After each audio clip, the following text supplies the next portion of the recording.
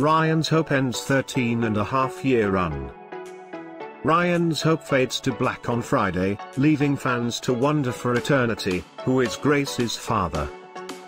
ABC announced in October that it was cancelling the daytime drama after 13-and-a-half years and 3,515 episodes.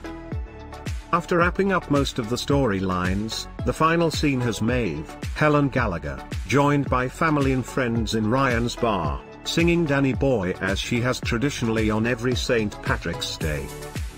This year, there will be no St. Patrick's Day for the Ryans. The final episode features the wedding of reporter Jack Fanelli, Michael Levin, and newspaper publisher Lee Kirkland, Felicity LaFortune.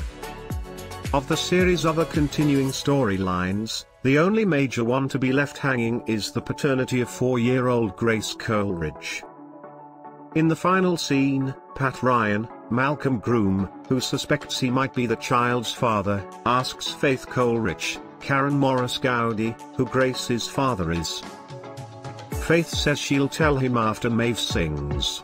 Fans, like Pat Ryan, will never hear the answer. Ryan's Hope has not been rejected by the audience, it has simply been unavailable to viewers. Joan Emmerich, Vice President of Daytime Programs for ABC Entertainment, said at the time. Without sufficient stations to carry it, it has become a victim of audience erosion.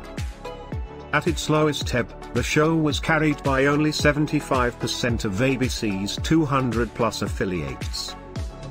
ABC said the show was being dropped instead of moved because the network did not have an appropriate time slot for a half-hour drama. The series has won 17 Daytime Emmys, including 3 for Helen Gallagher as Maeve, and 11 Writers Guild Awards. It launched the careers of many well-known actors, including Corbin Bernsen, who stars on NBC's Ella Law, and Kate Mulgrew, star of ABC's Heartbeat.